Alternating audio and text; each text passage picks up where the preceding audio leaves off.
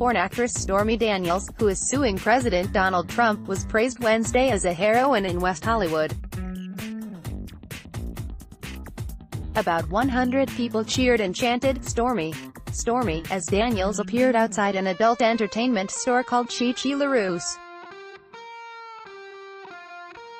Mayor John Duran officially declared it Stormy Daniels Day, and presented her with the key to the city. "This community has a history of standing up to bullies and speaking truth to power, and I'm so lucky to be a part of it," Daniels said.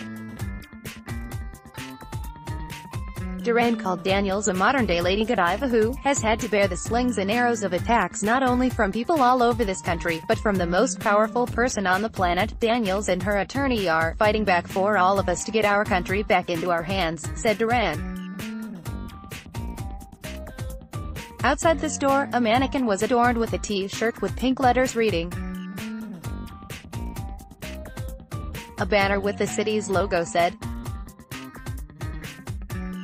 its city council has vehemently opposed what it considers to be Trump administration bigotry and discrimination.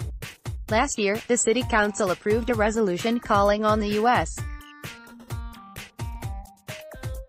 House of Representatives to impeach Trump.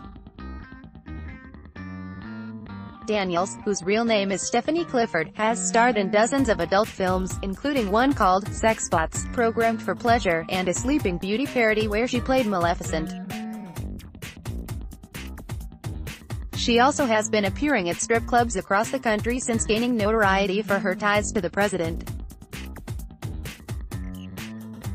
Daniels alleges that she had an affair with Trump in 2006 and has sued to invalidate the confidentiality agreement she signed days before the 2016 presidential election.